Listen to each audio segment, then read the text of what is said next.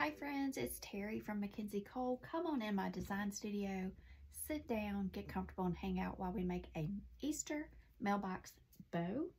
So I'm going to show you what I'm using today. I chose a pink palette. So I have this gorgeous, this is called a Big Dot. This is just a solid pink. Your solids are great for your projects.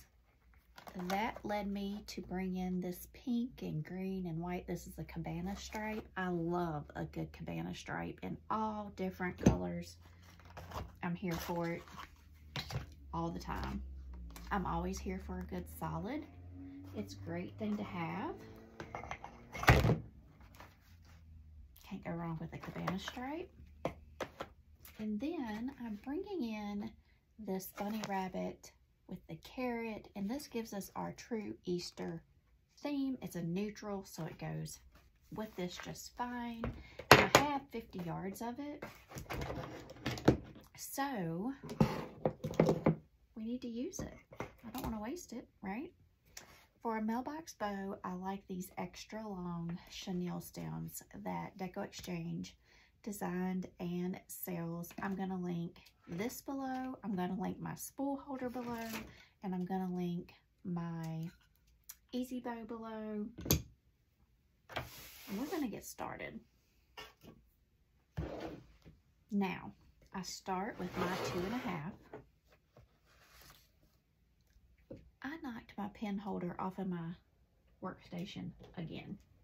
She just gets knocked over into the abyss nonstop. She gone.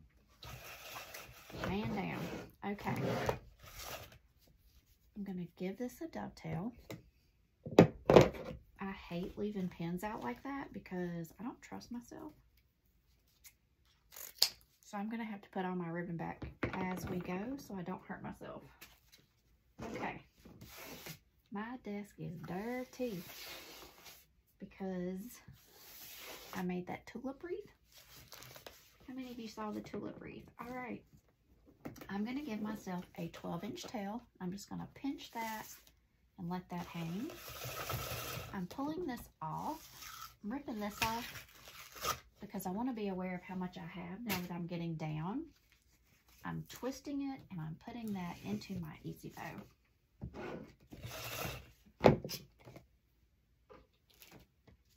For a mailbox bow, I'm going to give myself a 7-inch loop.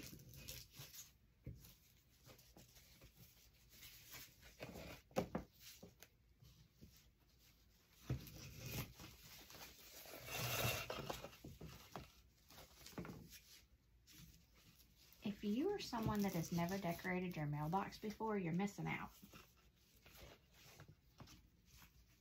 It will make you so happy when you get home. If you're like me, we live in a neighborhood where everyone walks, so everyone sees our mailbox. And then because I live on a cul-de-sac, I decorate one side of my mailbox. Instead of putting this on the front top in the back, I put this on one side because most of the traffic is going that way to go home. We don't have through traffic. So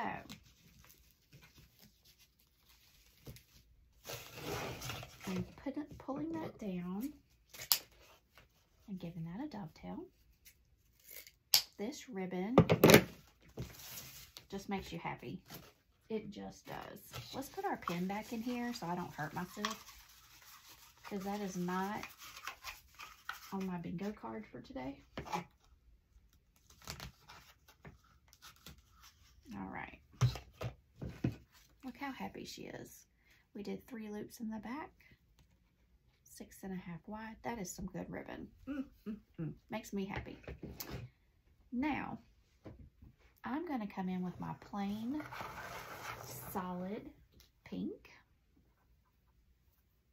Give that a dovetail.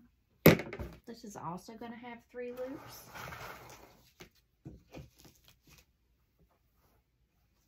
I'm going to make that tail just slightly shorter than the front. This loop is going to be slightly smaller than the loop before it, not much. My goal when I make mailbox bows, I'm not trying to make a small bow. That's not the goal. I'm trying to make a bow that is large and in charge and will be seen. That's the whole point.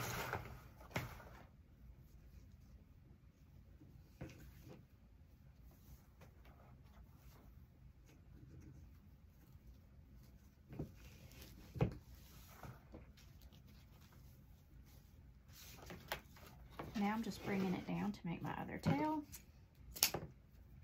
Giving that a dovetail. All know how to dovetail at this point. And we're going to put our pin back in.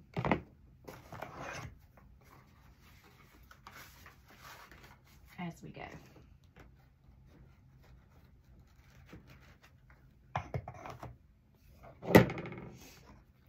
Okay, so I'm coming in at this point with my third ribbon is going to be that bunny.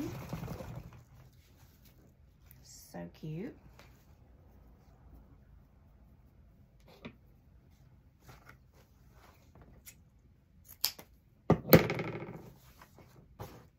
So the bunny is directional. I thought it was going in lots of different directions, but it's not.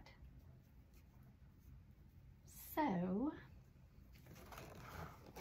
I'm going to go ahead and cut my tail, put that in there, cut my tail. Sometimes with directional ribbon, I don't even worry about it. It's just so obvious with this bunny that I'm going to go ahead and fix it correctly. Now I want this loop to be slightly smaller than that loop, and then I'm gonna twist, and I can tell I've already put that on the wrong side. This goes over here, get my loop going now. And that's the great thing about an easy bow. You can, if you make this entire bow and decide you hate this ribbon, then you pull that stack off, you pull this out, use it in a different bow. You're not committed until you put this bow together at the end. You can fix things, change things. I don't, but you can if you ever are in that situation. I generally like what I've picked out. We're doing 3 loops. This is gonna be big. You do not twist that last one, and then your rabbits come down and they're facing the right direction as well. And they're eating little carrots, they're on the ground, they're just sitting up, they're adorable. And you know I'm not a neutral girl. That's why I'm adding in all of these punches of color, because the neutral is gorgeous, but for me, we love color around here. So we're gonna spice it up.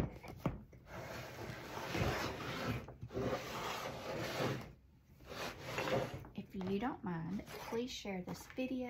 That helps me continue to make free content for you all. And I appreciate it. Look at this stack. Look at that stack. That's a stack. Ooh. All right, I'm gonna dovetail.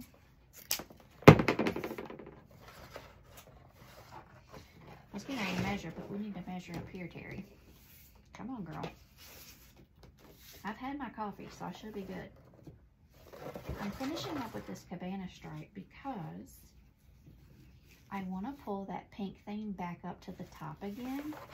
And I'm literally just going to give it 1 loop on either side. And that's it. It doesn't need any more than that. It doesn't call for any more than that. All this ribbon is doing for me is drawing the pink up to the front from the back of the design after I added in my rabbits. And now, the reason I use these extra long chenille stems for my mailbox bows is because, and if I don't have these in stock, I sit here and make extra long ones, which slows you down and it's kind of irritating, is because you want your customer to take this out of the box and be able to put it directly on their mailbox. You don't want their chenille stem to be too short. You don't want them to have an extra added step. And as it is, that's all they get. So with the extra long, they get 7 inches to apply that to their mailbox. Now, I'm putting my pin back in here. I want to tie this off. For me, hold on please. Okay, I want to tie this off with my bunnies because I want to pull the bunnies back up to the front. Just in that center. Just so ends up, there's just a bunny sitting right there in the center. Love that. I'm opening up my chenille stems. I'm tying it off.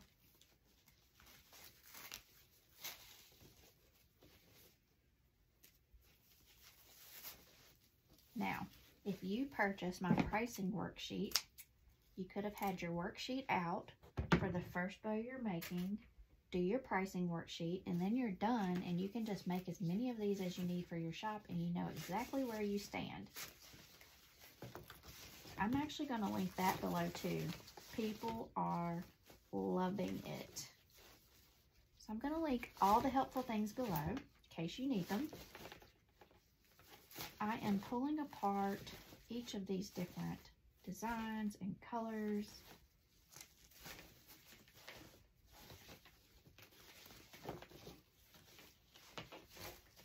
And then I'm going to put this up where you can see it.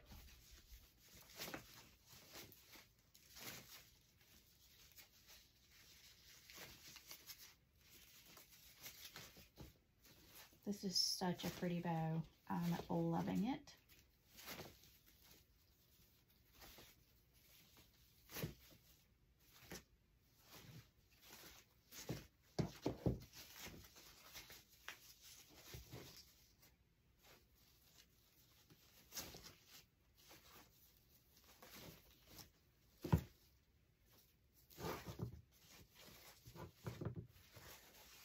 All right, let's get our tails going in the right direction and make them behave.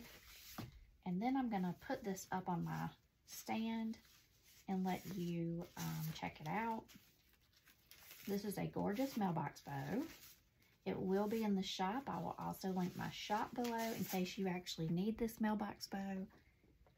Pops of pink, which are hot, hot, hot this year. Pink is trending, but it's always been a big Easter color because it makes you think of the little bunny's feet and ears, and it's just a popular Easter color anyway.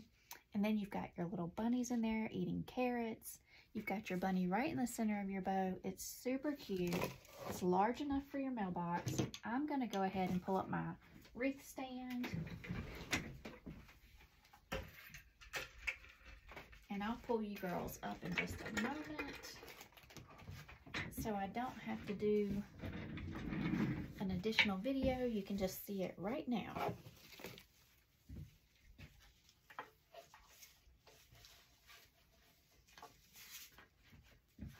All right, I'm gonna turn it towards me and fluff it, and then you girls and guys, whoever's here, can see it here at the end of this video. And we won't have to do a video on the wall. So now that I have it up here, I just want to really get this the way I want it. All right, so for me, I think I'm gonna close my blind so you can see her better. And I might even prop up the background.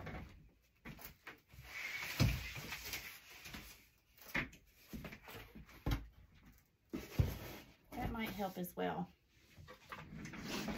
All right, ready? I'm going to pull you up, so close your eyes.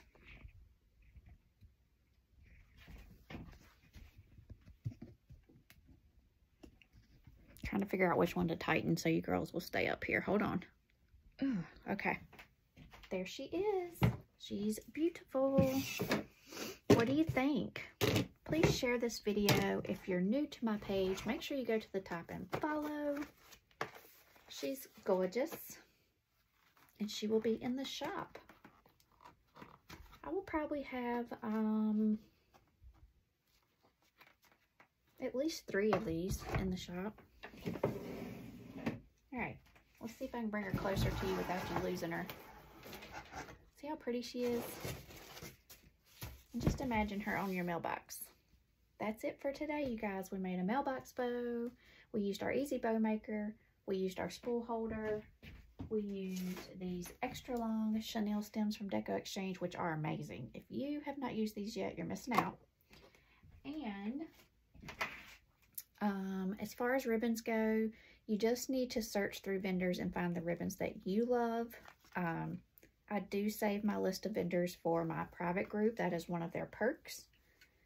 So I can share all my tools, all the things. But as far as these ribbons go, just go out and search the different vendors and see what you can find. If you're in my group and you want to know exactly where they came from, just ask inside the group and I can list them all to the best of my ability. Some of them have been in my stash, okay? Look, shop your stash, girls. Shop your stash. This has been in my stash, this big dot, and it's gorgeous. As always, this is not goodbye. It's I'll see you later.